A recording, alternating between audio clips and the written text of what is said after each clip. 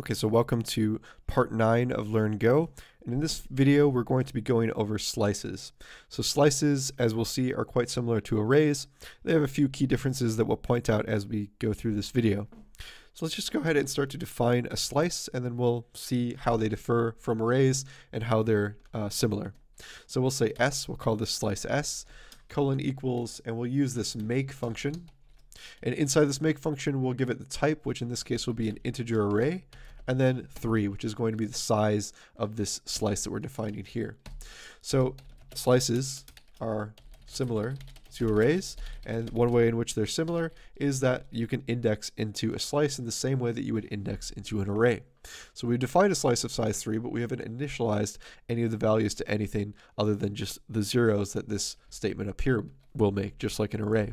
So we can say S of 0, let's say, is equal to 1, S of, let's say, 1 is equal to 2, and then S of 3, let's set that equal to 3, or sorry, S of 2 is equal to 3. So we can go ahead and say format.println S, and that will just print out the slice to the screen.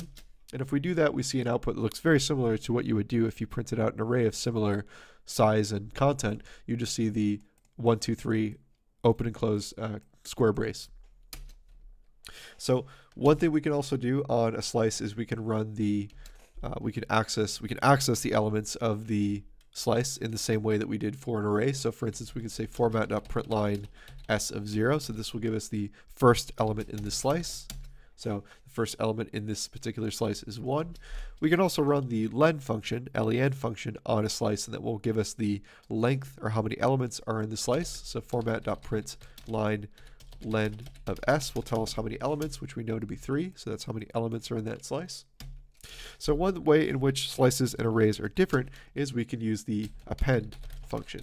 So append function is unique to slices, and this is going to be similar to an append function that you may be familiar with if you're coming from a Python background, or if you run the append function on a list. If you have a list like 1, 2, 3, if you append the integer 4 on that, then you're going to have a new list which is 1, 2, 3, 4. So similar type of idea here in Go. So the way that we use the append function is in Go, let's just say on the slice that we just defined, is we can say S is equal to append. Notice that it's a keyword, so it's highlighted, and we can feed it the thing that we're appending. So we're appending an integer onto S, and then comma, what do we want to append onto S? So what integers in this case do we want to append onto S? So let's say that we want to append 4 onto S. So the append function returns the modified slice, and that is stored in this variable S, and that will be updated to be a slice with now 1, 2, 3, 4. Let's just go ahead and verify that by printing the new slice, or the updated slice, onto the screen. So once we've appended 4 onto the previous slice, which was initially 1, 2, 3, appending 4, we get 1, 2, 3, 4. It's worth pointing out that we can also feed in multiple pieces of information that we wish to append onto S. So for instance, we can say S comma, let's say 5 comma 6 comma 7. So we can feed multiple entries here of things that we wish to append onto our slice S. So we can do that, go ahead and print it out to the screen. So println S, and if we do that, we should see 1, 2, 3, 4, 5, 6, 7. So one of the reasons they're called slices is because you can access the indices in this slice in a similar way as you would slice in a list in Python. So we could say slice syntax. So for instance, if I wish to access the entries at indices 1 and 2, I can do format.println S of 1 through 3. So basically what this is going to do is it's going to give me the entry at 1, the entry at 2, all the way and excluding this index here. So it's not going to give me the entry at index 3, which in this case would be 4. So if I print this thing out to the screen, I should get the elements of the array S at index 1 and 2 as a slice, which is 2 and 3. So let's just go ahead and verify that's what we get. So if we use that slice syntax, we get this 2 and 3 for this slice. So for instance, we can go a little bit more on this slice syntax as well. We can say format.println, let's say S, and then you don't have to give any number here. If you don't get any number on the left-hand side, it's just assumed that it starts off from the beginning. And we can say that we want all the elements in this slice from the beginning, let's say up to the index 3. So up to and excluding index 3. So we should get 0, 1, 2. Let's just go ahead and verify that's what we get. So we get 1, 2, 3 since we started. So the slice starts at 1, 2, 3, not 0. So 1, 2, and 3. So that gives us all of the indices at 0, 1, and 2. So let's just go ahead and see another example just to make sure that that slicing idea is clear. So we can say format.println, and we can say s. And if we don't specify a number on the left, or if we do specify a number on the left and we don't specify a number on the right, so we're starting from index 1 and then we're going up to the end of the array. So if we go ahead and print that up, the end of the slice. I may say array when I mean slice, just because I'm used to coming from a Python background or a C++ background. So excuse me if I abuse my terminology here. So anyway, we're going to print out this slice starting from index 1 all the way up to the end. So that's going to include the end of the slice here. So starting from index 1, which is starting from the entry at 2, so we're excluding the first element of the slice, and then we're going all the way up into the end of the slice. So that does include the last element there.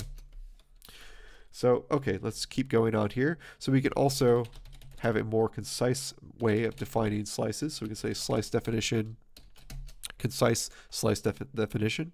If we know the elements with which we wish to put in the slice, we can say something like, let's call our slice t, colon equals integer array, and then we can say open curly brace, and then we can say, let's say 100, 200, 300. So we have a slice that we've defined here with entries 100, 200, and 300 respectively. So we can go ahead and say format.println t. If we do that, then we see our slice t printed out here with elements 100, 200, and 300. Okay, let's go ahead and experiment more with slices. Let's say that we want to define a new slice. Let's call it x, and we'll set this equal to s. So I'm basically defining a new slice here, colon equals, and I'm setting that equal to the slice that we have up above s. So remember, s is a slice that contains the entries 1 through 7. So let's say I want to go ahead and change the first entry of x to 500. So before I do that even, let's just go ahead and print out x to verify that it looks just like s does. So let's say format.println x. Let's go ahead and see what we get. So we print out x and we get the elements 1 through 7. This looks just like s that we printed up above here. Okay, good. So now getting back to my comment, I want to change the first entry of x to the value of 500. So the 0th index value of x to be equal to 500. So let me go ahead and now print out, let's say format.println of x. So that looks all good. So now the first index entry of x is 500. The rest is the same. But what happens if I say format.println of s? So if I do that, notice that s also now is changed. So after I made that change, not only was it reflected in x, but it was also reflected in s. So we'll get to pointers later, but there's sort of a key idea with respect to pointers as to why this happens. But maybe this isn't the expected behavior that you want. So in this case, let's say you want like a separate slice that doesn't have anything to do with s, but you just want to initialize it to something that looks like s and then make your changes from there. In that case, you want to use something like a copy. So let's go ahead and comment this stuff out here, because maybe this isn't what we expect or what we want. It's not our desired outcome for what we just did there. Maybe we just wanted to make that change to x and only have the change reflected in x and not have s be updated. So we can use, as we'll see, copy to prevent from changing both x and s. So in this case, we can say x, let's say, is equal to make, and then we can give it the type, so an integer array, and let's define this new slice that we're defining here equal to, again, we give it the type, and then we give it how many elements we wish to store in this slice. So in this way, I'm just going to say length of s. So that's how many elements I want to store in this slice x. So I'm just taking the length of s, which in this case is 7. Now what I'm going to do is I'm going to call that copy function that I alluded to in the comment. I'm going to say copy. Notice how the syntax highlighted that copy. And I'm going to say I want to copy x, s. So I'm essentially saying I want to take s and copy it into x. So now if I say x of 0 is equal to 500, and now if I say format.println x and format.println s, hopefully x, the only thing that should have 500 at the start of it will be x, and s will be just as it was when it was initially printed, that is the numbers 1 through 7. Let's just go ahead and verify that's the case. So indeed, we changed x, this is x up here, the first element of x is 500, and the s slice that we're printing out down here is unchanged. We're actually making a copy of that and then just changing x and leaving s alone. So just as you had multidimensional arrays, you can also have multidimensional slices as well. So let's look at an example where we have a 2D slice, and these are similar to arrays, although the lengths of a slice may vary. So lengths of slice may vary. So let's take a look at an example with that. So let's go ahead and define a two-dimensional slice. So we'll call this double S colon equals make. This will be of type two-dimensional int, and then we'll say that the size, let's just say the size is also 3. So what we're going to do is we're going to have a initial outer loop. So we'll say for I colon equals 0, I is less than the size, in this case 3, I plus plus, open that up. And what we're going to do to illustrate that the lengths of a slice can vary is we're going to have this big slice, and then each of the inner slices are going to essentially be small, bigger, bigger, and bigger. So we're going to have something that looks kind of like this. So this is our slice, and inside are other slices, like that.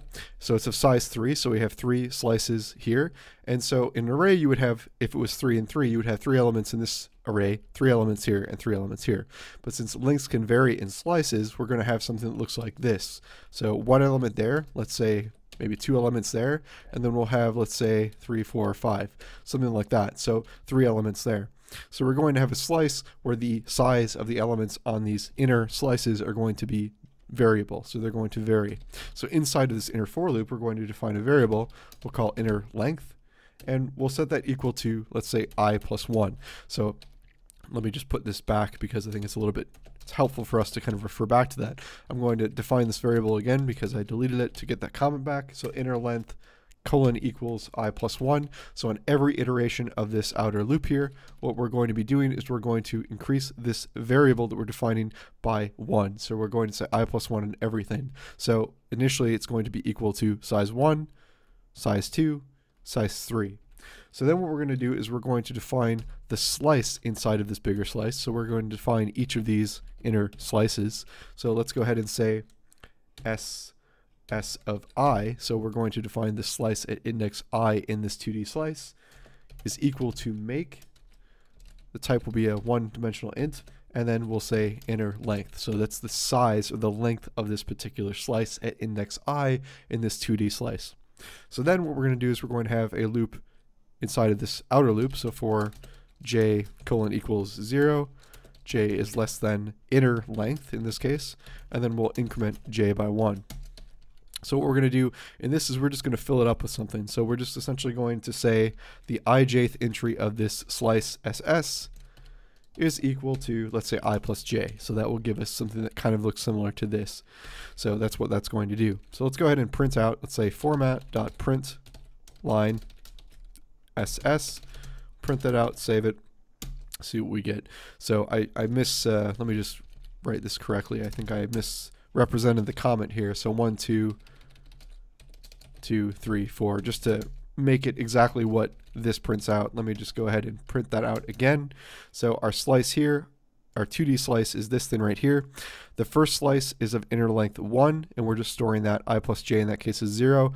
The next slice is of size 2. Inner length is incremented by 1 in the first iteration of that loop, or the second iteration of that loop, I should say. And then we're just putting in I plus j, and the last iteration, since it's only of size 3, the inner length in that case will be of size 3, and that is the inner slice there.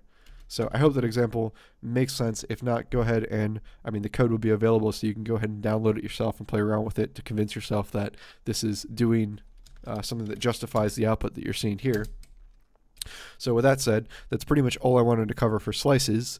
And if you have any questions or comments about what is covered, please don't hesitate to leave any comments in the comment section below.